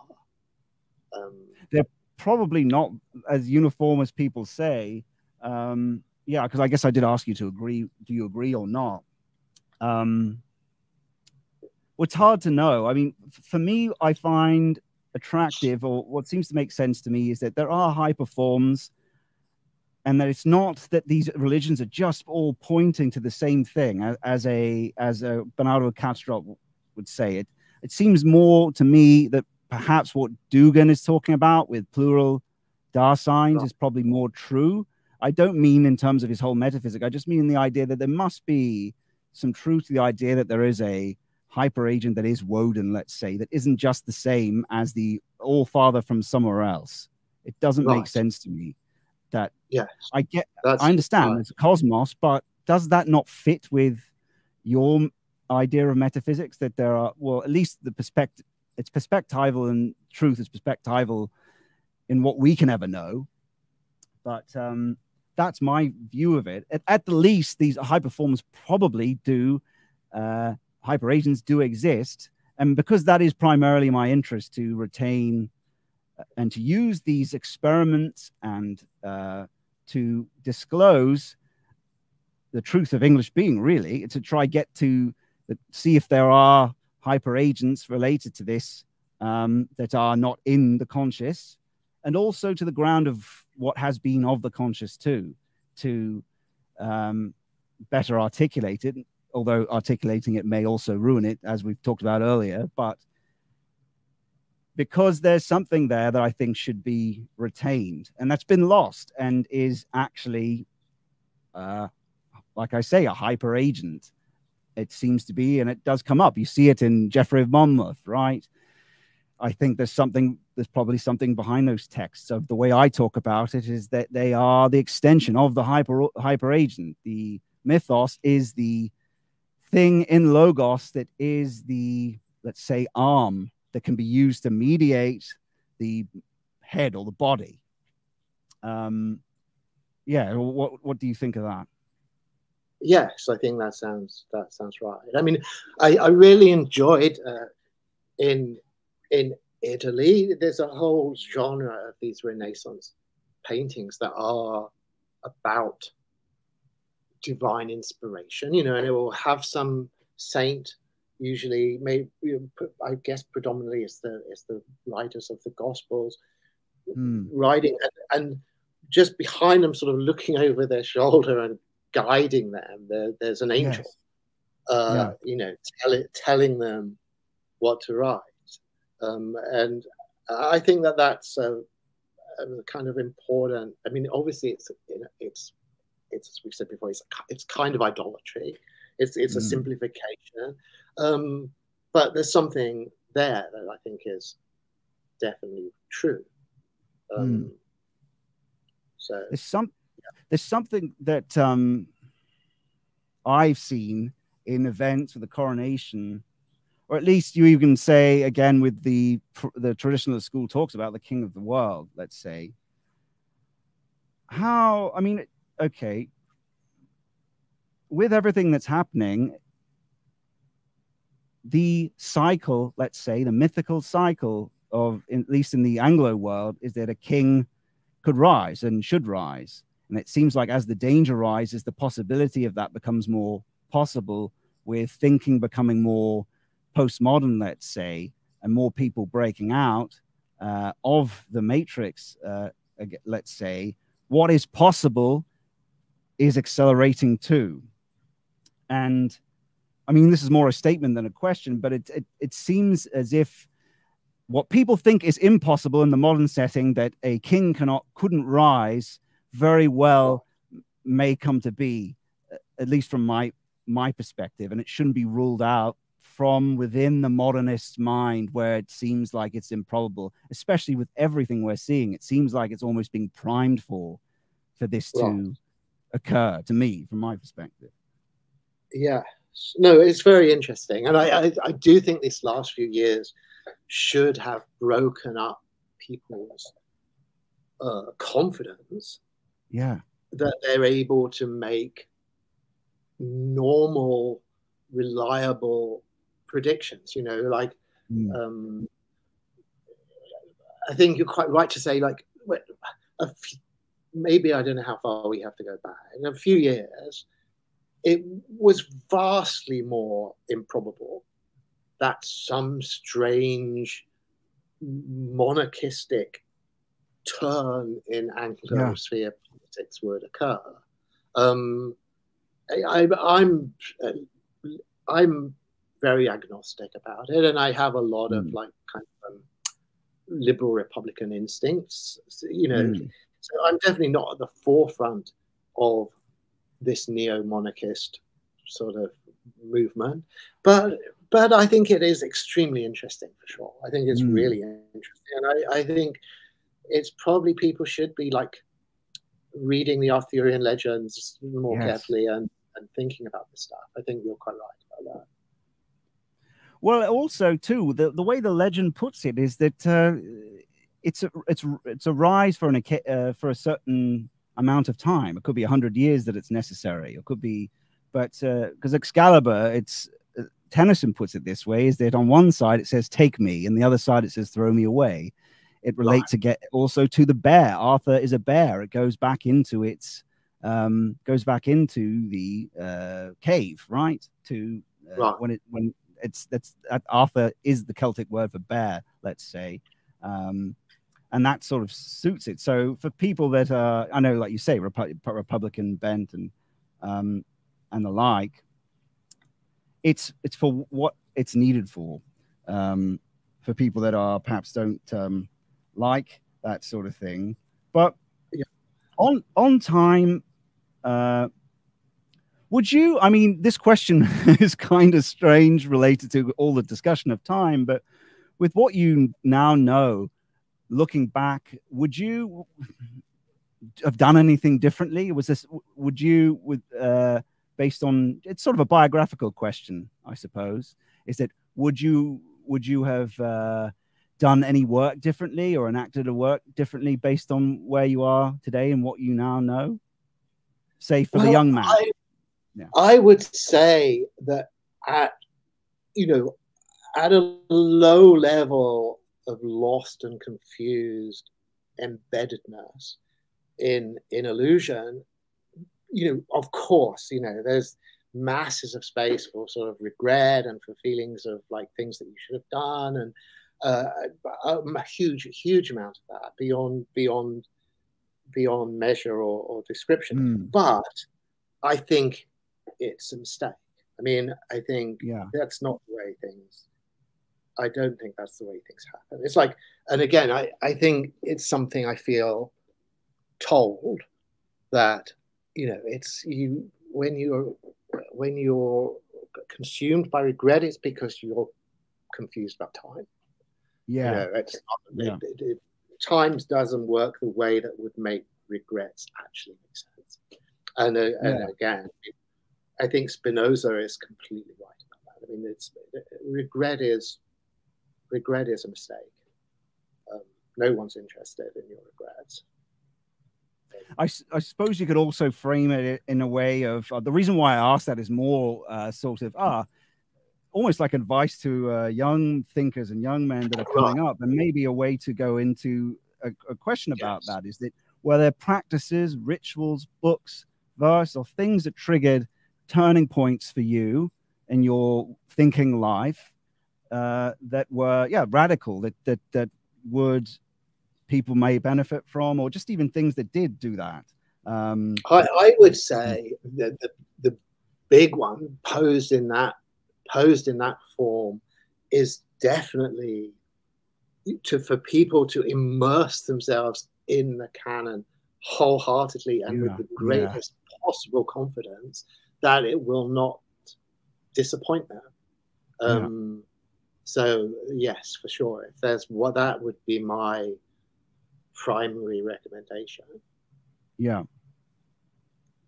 So, and are there any I suppose figures? I mean, okay, it's just it's really the classics, isn't it? It's the whole thing. And it is very hard, I suppose, for people to, I don't know, the general audience to, it requires a certain person to be willing to put the time in. But it seems to me that the path to building a virtue engine actually allows you to sort of desensitize yourself to the Matrix's entertainments, where the canon sticks out for you just as something that you're, once you get started and initiated, propelled towards to the next one and the next thing and the next thing. And there are many publishers on our side of things now that are doing it without the gross types of preludes that the institutions would put in front of books that are deemed to be, heretical to the regime's narrative. So there's a lot of opportunity, I think, in our space to actually do that and to engage with the canon. But if you find yourself to be, like I mentioned, it's unattractive to you, you can work towards that. And I suppose that can begin with stuff like meditation. It's sort of retraining your desire, so to speak, to be able to begin that sort of thing. Yes. I mean, I think obviously, experimentation, cautious experimentation, as I would say, is to be also recommended wholeheartedly. I mean, I'm sure different things work for different people, and unless you sort of, give things a chance. You'll never know whether you're missing out on something that would really help you. Yeah. I mean, sorry, this is a bit inane. I feel I'm kind of drifted into a sort of agony aunt mode, which maybe. Oh yes, no, it's great. I'm loving it. But no, I don't mean to pull you into a region that seems like. Well, that's the thing, is that you see yourself as a certain way, but others obviously very much admire you and want to hear this sort of thing as well. So, yeah, I know what you mean. I know what you mean. In all your studies, have you recognized any particular features that stick out for you as English traits, or even existentials, let's say, or even ways that are unique to the English folk, not necessarily based on what is warped by modernism, but just authentic things, even deep into the past? Features you've recognized that we could look to as because I believe there are, but I'd be interested to hear what you. Yes, no, for sure there are. I think, if I was going to choose one writer that I think is really very insightful about this, it's Walter Russell Mead, who I think really has extremely good grasp of what the Anglo tradition is about. And I think one crucial stage is to kind of take Adam Smith and Darwin and maybe Hume and see them all as part of a kind of religious tradition. Like the single greatest move that I think Walter Russell Mead does here is he says, the notion of the invisible hand is a notion that comes out of the Anglo-Protestant religion. It's and so you have to pull it back in. You have to see that it's like it. I think the sense of what secular English culture is and what religious English culture is both need reciprocal modification, and they receive this reciprocal modification by this synthesis, on the notion of the invisible hand, which you have to sort of think both in the intonation of a hellfire preacher and in the intonation of a liberal economist, and those two are the same. Ultimately, So, and I think used to sort of unpack what that thing is underneath. That's common. Yeah. Because from my perspective, it does seem to be that even that empiricist bent seems to sort of be, again, this is just speculation. It's just the thought I've had. This is one I haven't investigated completely, but it seems to be there is an impulsion towards this fully Englishman, towards this outside, that kind of gets warped by the empiricism at a time, and that turns into people characterizing it as a worship of the sort of scientific method and a sort of hate of the divine. Yet it actually is a desire that was very natural and even zealous in the Anglo-Saxon for that outside, which is the gods that they were so closely connected to. And perhaps that is also connected to the fancy that the Englishman enjoys, the novels that he writes, the magic, and that which is so it's fulfilled, and it's sort of inverted by the Matrix, let's say, to away from its actual noble attraction, which is the outside. I don't know what you think about that. Yes, I think that's very well put, for sure. Yeah. Good. Not just me then, but I wrote actually this, wouldn't mind getting your thoughts on it, which is philosophy at its best is demonology or daemonology, and fiction at its best is daemon divination. What do you think of that? I think I just simply agree with it, I'm afraid. That seems a bit boring response, but I think it's totally right. I think to write in the expectation that something will communicate through you is absolutely crucial. And it's like, what is the real impulsion?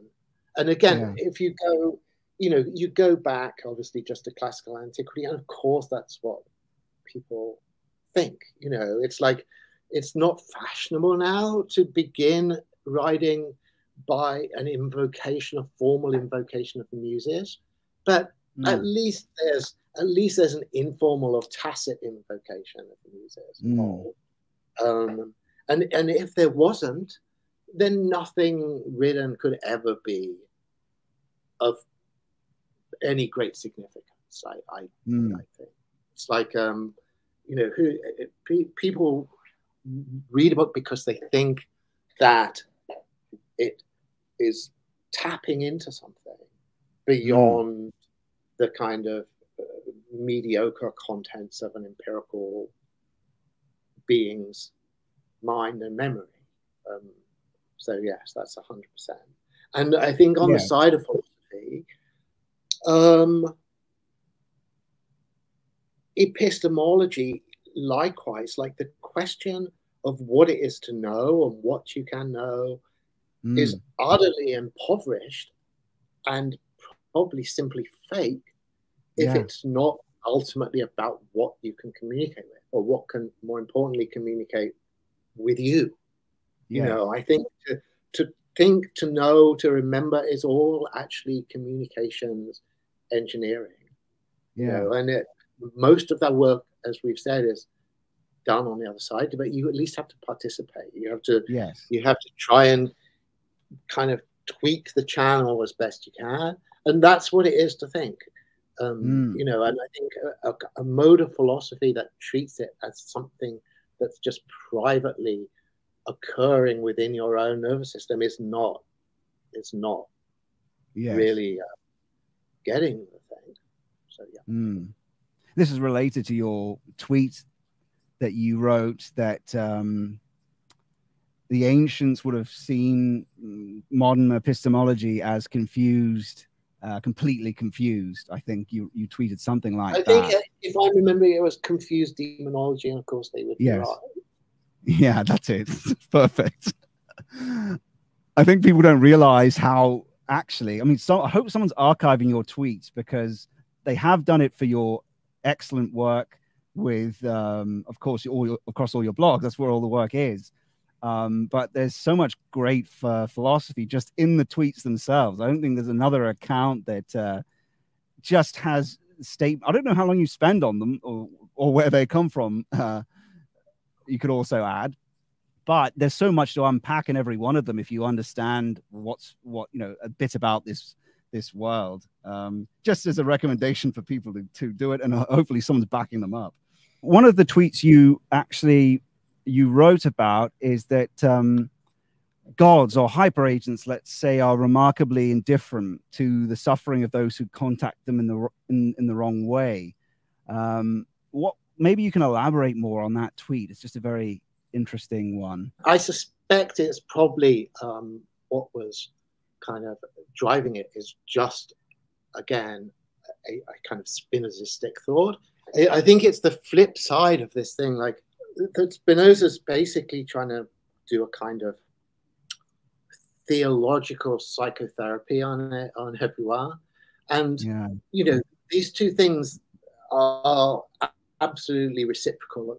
But on the one hand, your self-flagellating regret and torment over past mistakes is absolutely a matter of indifference to him, the higher power. But the flip side of that is also like, it's not interested in your petitionary prayer. Your mode of participation in the sacred should not be on this model of petition and utilitarian. Yeah, it's completely wrong. So you have to try and, Spinoza's whole question is, what do you do that's actually in tune with it? What is in tune with it? What's in tune with it isn't that. That again is all idolatry. It's all just people transferring human sociology into this sphere where it's completely out of place and unhelpful and misleading. As I've said sort of, earlier in this discussion, there is this factor of the retrospective. So it seems to me that there's a kind of vision of magical practice where the practitioner has a conscious will to bring about some change. There's the famous thing that all modern magicians have this quote in various slightly modified forms of, to bring about change in conformity with the will. But the will is not the will of the empirical person. That's a mistake. The will is something discovered. The will is itself anchored in the outside, and one finds retrospectively that something has been made to happen because the empirical agent, was following some kind of guidance that they may or may not have understood, but certainly doesn't originate in their own empirical being. It seems that again, we're sort of talking about a similar thing in different ways across the conversation, but the way I see it is being a conduit for it. At least that's what I've recently discovered, to be in tune with it. So you obviously can participate, and I render effects, and that even sort of speaks to what Tolkien even talks about or even some Christian theology, about being a sub-creator in a way, where you participate in it, but you're not directing the show, but sort of conduit for it. And I experienced that with practices. Another one you can use is active imagination, which Jung talks about. And these symbolic symbols and mythology, you've talked about that before, where or at least, I mean, these are texts you probably wrote a long time ago, where you talk about numeral being the thing that is the reliable form, and it certainly resists the attack of the matrix, the numerals.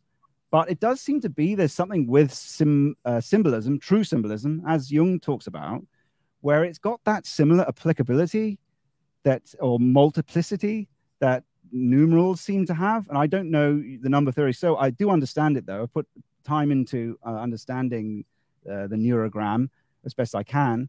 But it does seem like there is some overlap between that indeterminacy, perhaps is a way of putting it, with symbolism and the numeral. Because you have sort of mentioned symbolism isn't it's more reliable to rely on the numeral for that indeterminacy, for that I think I read somewhere where you criticized it. Again, like a lot of your questions here, Scott, there's a lot in what you're saying, and it could be taken in some very different directions, because on one side there's this question about symbolism, in relation to Jung, more generally in the esoteric tradition, what Eliphas Levi calls pantacles, those kind of weird diagrams or whatever that seem to have extraordinary intellectual density, conceptual density. Some quite simple design or diagram can seem almost inexhaustibly rich in its conceptual content, and that's for sure right. And then on the other side of your question, there are the numerals, and I think that's a kind of huge area. I mean, because if you're starting from the question of the canonicity, there's almost nothing on one level. Almost nothing is more canonical than the numerals themselves. And if you spend a lot of time kind of meditating upon them, there's a lot of pattern in the numerals. You know, some at many different levels actually. You know, like you can see simply that the like 1, 2, and 3, not just in English, but you know, in Chinese, for instance, are just tally marks. You know, originally, and they've just evolved. It's like they've just evolved into the modern symbol, but you can still see the kind of like almost in a palimpsest, the ancient single, double, and triple line tally mark. But so yes, I think this is also like a hugely interesting area. Yeah. So I was going to say, sorry, jump in. Yeah, go. Oh, I was just going to say it's perhaps what you mean by that, it's so rich that it would take another 2 hours to go into the subject itself. I suppose a way of putting it is that the symbol itself is a psychotechnology, especially primordial symbols, in that they are ways of mediating higher order truth, let's say. And the numerals are also psychotechnologies, just as a way of articulating it that can do the same thing. Because numerals themselves, at least what I've understood from your work on this, is that not that you like to translate it into being, but 0 being absolute negation, and 1 being perhaps you could see it as the first sending or being, and then perhaps 3. I mean, 3 seems to be like Dasein, I suppose you could call it. I mean, there are so many ways they could be used, but I mean, the number 3, as it emerges, is something quite special in that 1 and 2 is sort of one and another, but 3 is sort of, I mean, the way you talk about it is it's sequencing, and how that relates to, oh God, this is so complicated. But what I take from it, there's just so many directions I could take that in. But yeah, but just basically on that question, on that point of psychotechnology, maybe you could just comment on that then, rather than where I just took Yes, I mean, look, you're right in the sense that there's this. It opens onto this vast labyrinth of you know, when you go concretely and in detail into what's going on in the numerals, conceived in many different levels. Actually, you know, the level that you were talking on is quite symbolic, and then there's levels that are more and more just graphic, just looking at them as minute diagrams in themselves, and what they communicate like that. But avoiding going into that great because it's too hard. Answering your question, I think that they both these symbols and the numerals, and also, you know, words, other type of semiotic objects are tools that can be embedded in various kinds of rituals in many different ways. Like, but there's definitely, they invite various kind of methodical rituals, and I mean, we kind of are on this question about prayer, like, you know, as I was saying, like Spinoza obviously completely dismisses the notion of petitionary prayer, and I'm sympathetic to that. But I think the notion of prayer more generally is extremely rich and interesting, and it basically is a space of semiotic ritual. You know, and there is a kind of, there are, I am sure, many kinds of approaches to prayer which will be extremely productive and generative in the way we've been talking about for the last couple of hours. You know, and it's a very interesting strand in our religious and literary tradition. And I think I've certainly much more open to than I have been in the past. Able, I think, to sort of think about it without getting too excited in the wrong way. Well, you actually, on that subject, you did tweet of Imperium Press, a friend of the channel and a publisher, sent this as a question, but it's just something I'm very interested in. You tweeted that we need a European or a white Shinto, and perhaps, well, he said, perhaps, I don't know, he said it was a year ago or something, so maybe you didn't, but well, it sounds like something that might possibly possible that you might have said. Well, it's not uninteresting, but I just simply don't remember this one. You don't have the exact wording of it, do you? I don't, but I'll just elaborate on it myself, and then perhaps you can comment on it. So what might a English Shinto look like, and what would that add, perhaps? I mean, for one thought that I've had is that even adding to perhaps Christian practices, because there's another friend of the channel, Tom. He's a very popular YouTuber, and he's pagan in paganism, Germanic paganism.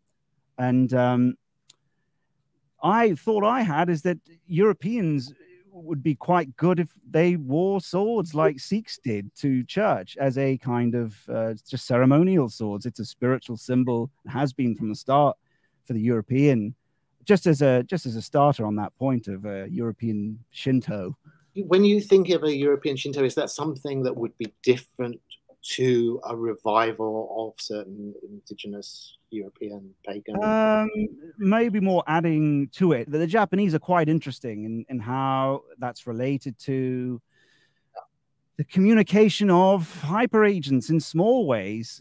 In small, let's quote unquote spirits, and perhaps that was something you were thinking about rather than the spicy word white or anything, but just simply English. That's why I put it as European. Is that it is something that's missing. And another thought that I had is that perhaps I just mean even as additive to the native emergence of a re-emergence of paganism, but even to people that perhaps want to practicing. There's a lot of Orthodox Chads, English Orthodox guys, that we could add something like medieval reenactment, like the Japanese do, could be part of our religious practice as well. Just add as an additive ritual. I think that there's a really interesting issue that's very aligned with this question you're asking now, which is to do with the uptake of the notion of idolatry in the Western tradition, where it's basically been its primary usage has been to suppress pagan polytheism. So I think, the initial response from a certain type of kind of Orthodox Christian about this notion of what's needed is an English or European or whatever Shinto would be, oh, but that's going in the wrong direction, because our religious tradition is based upon stripping out all of these, teeming multiplicity of divine beings in order to kind of this grand simplification in moral monotheism. And I think that there's a response to that to say, well, look, you can be extremely serious about avoiding idolatry without taking it in that direction. Yeah.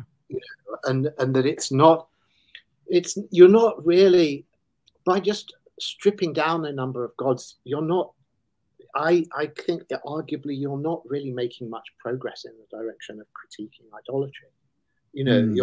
Because as long as the notion of a god remains consistent, it remains exactly as idolatrous if there's only one of them as if there's 100. It's like the anthropomorphic character of divinity that's the idolatrous content. And so an abstract polytheism is less idolatrous, I would say, arguably, than a concrete anthropomorphic monotheism. I mean, it's not that the question of number is misguided, you know, and I think there's no point regretting history, and you have to try and understand the purposes of all these things. So I'm not going to say we went wrong. I think that's doesn't really work. But certainly I would like to say that it's not a good objection to this suggestion, this kind of Shinto or pagan pluralism, to bring the kind of battle axe of anti-idolatry against it, the critique of idolatry. I don't think it works.